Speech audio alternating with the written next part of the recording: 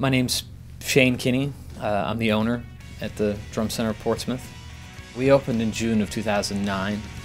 I started with a shoestring would be a compliment. I mean, we really started with just absolutely so little.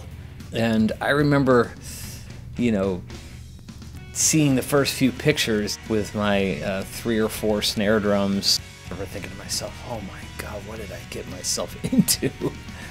And I think that everybody thought that I was crazy, and well, they were right.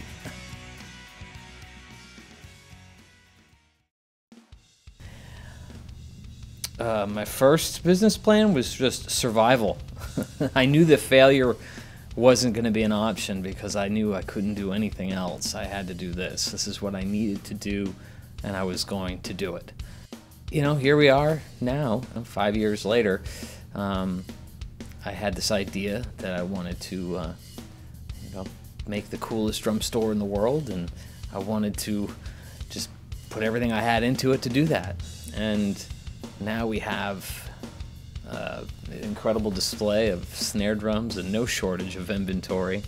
And we have clients, customers, and friends from all over the world.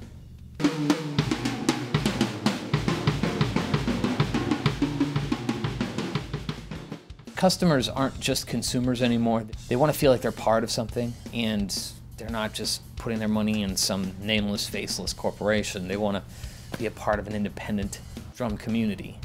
And that was really, again, one of my original goals, was to create a global drum community. I wanted that mom and pop experience and bring it to the internet.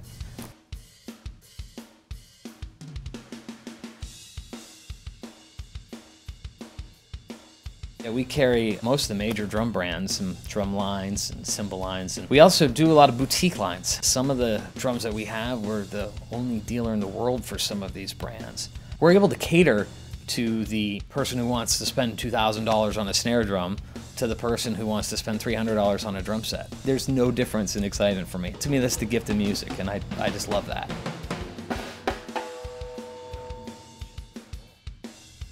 Another thing that's exciting for me is the factory visits. I love visiting these factories. I love seeing how these companies make these products. It allows me the opportunity to learn more. We have great relationships with our vendors. They call on us to get our feedback from products that they're about to release. Sometimes they want our help in developing products, which is always fun. And sometimes we come up with some exclusive products that we've come up with that they made for us, which is always so much fun for me.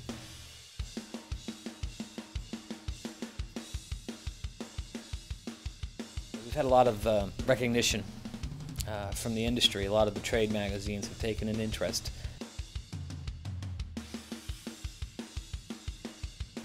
We've been recognized as a top 100 dealer for the 3rd year in a row now.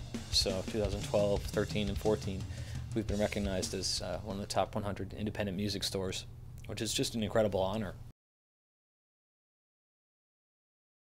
I think one of the things that really set us apart in the beginning was YouTube and social media. I think there were maybe 1 or 2 other stores I could think of at the time that was doing any sort of video presentation for products. My concept was I wanted to do snare drum demonstrations with different tunings, and I didn't see anybody doing that at the time. It's funny to look back on the original videos. Now it's really evolved into what it is now, and millions of views and tons of subscribers. And we also really went right off with Facebook and lots of social media.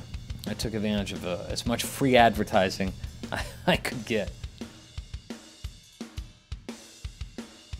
When I opened the store, I knew that it was going to be me, and just me, for quite some time, and it was. I would roll out of bed and just go to work until bedtime.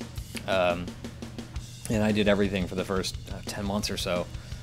But slowly, as my customer base built up, so did the need for employees, and I feel really fortunate. I feel like we've just built such a great team here, and these guys do a great job. Richard has been here for quite a long time, probably the longest, I think. He is the back of house operations. If you ordered something online from us, chances are 99.9% that Richard's the one packed that up and shipped it for you. Richard does a little bit of everything around here. He's a real asset to us. Mike, he was probably the first employee. He started working here for store credit. Does a couple days a week part-time and helps out. Does just a little bit of everything, and he's one of those guys we just love having around. And he's just a real fixture on the Portsmouth scene. If you're going to go out and see a band play, chances are Mike's going to be the drummer.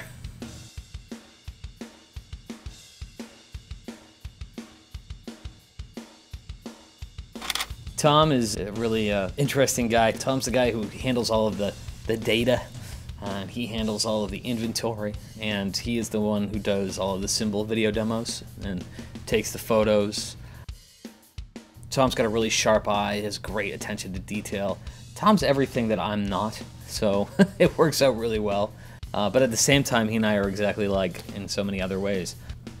Like it was his mother had said to me, she's like, you know, you two are brothers, right? She's right, because we're so similar and so different. And if you want to talk about cymbals, Tom's the guy that he knows our cymbal inventory better than anybody, because if there's a video demo on it, he's the one who played it. Masters 18-inch Dark Crash.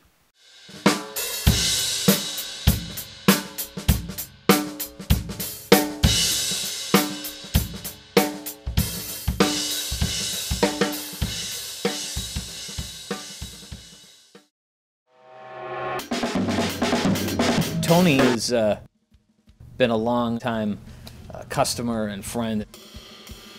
He moved up from 3 hours away to come work here. So he reminds me a lot of me. He does a lot of the audio and video. All of the audio and video where you see how it's improved so much, it's really because of Tony, because that's a real passion of his as well as drumming. But he's a real gearhead. That's where he reminds me of me. He understands products and gear, and he loves the specs. If you want to get some input on snare drums, Tony's really a great guy to talk to, because he really lives and breathes this stuff. So he's a lot of fun to have around. John has been in charge of doing our video editing and helping with the social media presentation, as well as front of house sales. So it's been fun to have him around. And something to emphasize is that all these people started out as customers, friends, and now they're employees, and so they're able to make their living doing this. So that's really cool. And creating new drummers, that's issue number one. It's not so much selling them gear, it's how do we get more drummers? We are really fortunate because we have this nonprofit music school nearby, the Portsmouth Music and Arts Center.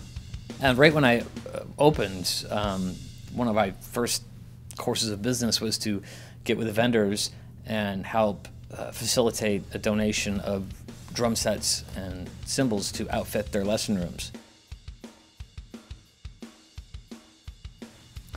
Another thing we do to support our local community is our master classes, our clinics.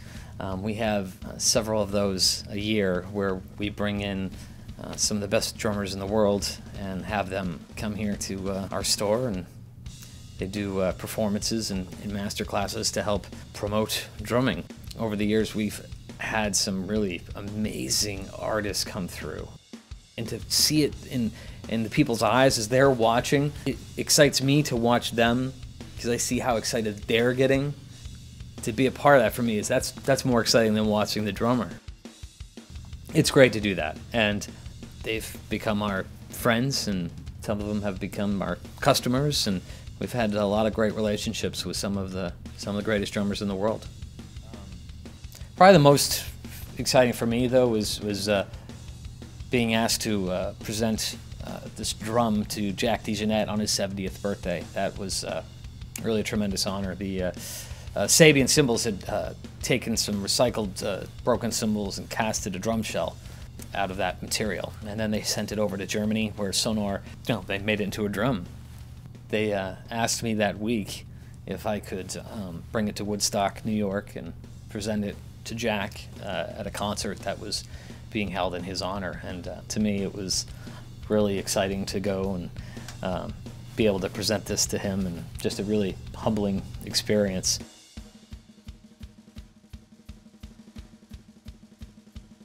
To think about the future is really exciting for me. I love thinking about what we're going to do next and how we're going to push things forward. And at the end of the day, all I really wanted to do was create the coolest drum store in the world. If I sit back and think about it for a second, I think we're well on our way. But then I go, wow, well, we've got a long way to go. But it's really just an amazing experience to have the opportunity to even be a part of it and help create that. And I'm really grateful for that.